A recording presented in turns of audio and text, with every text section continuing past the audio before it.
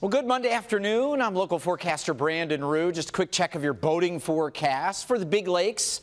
Applies to some of the smaller lakes too, but the winds aren't real strong northeast.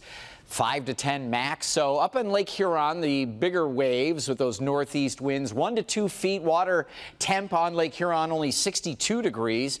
Lake St. Clair less than a foot with a comfortable enough water temp of 67, and 1 foot waves as we look over on Lake Erie, and a better chance for a shower or two down in our south zone, including Lake Erie. Otherwise, 80 degrees through the afternoon. Those rain chances mainly along and south of I-94 through the early afternoon. That's about it. Otherwise, a mix of sun and clouds. Overnight tonight down to about 59 degrees. Very pleasant.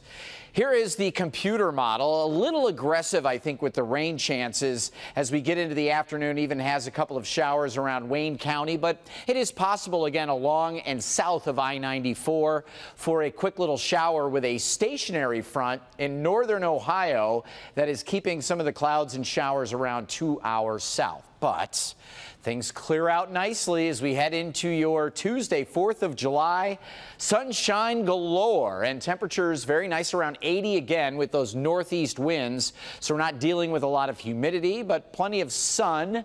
On Wednesday, we get into the middle 80s and a little more humidity. By Wednesday night, we see a chance for some rain and thunder showers coming in into early Thursday. And then again, some showers on Friday afternoon. Temperatures staying on the warmer side of things through the rest of the week. But the weekend ahead already looking good to go.